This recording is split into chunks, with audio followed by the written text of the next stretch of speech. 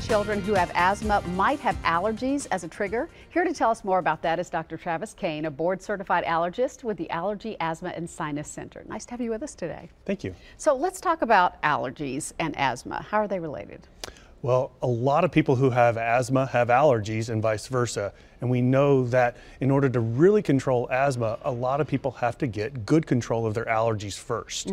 Talk about the allergy symptoms in children. What should we look for? For a lot of people only think of cough, wheeze, shortness of breath with exercise, but we think nighttime. Nighttime cough is one of the most predictive symptoms of asthma in a child, and parents often don't see that as a symptom.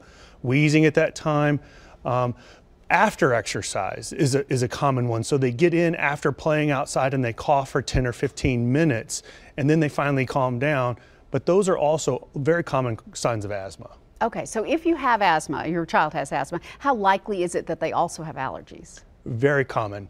Some of the studies show that up to 60% of allergy patients have asthma as well, and it's just undiagnosed or underdiagnosed. So how do you treat it in children?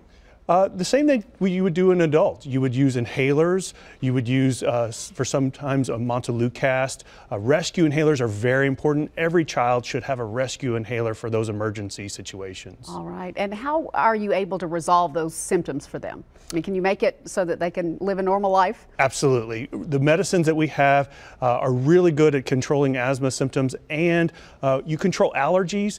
That really does a good job as well. All right, Dr. Kane, thanks so much for being with us today. If you'd like more information, contact the Allergy, Asthma, and Sinus Center at the number you see on the screen.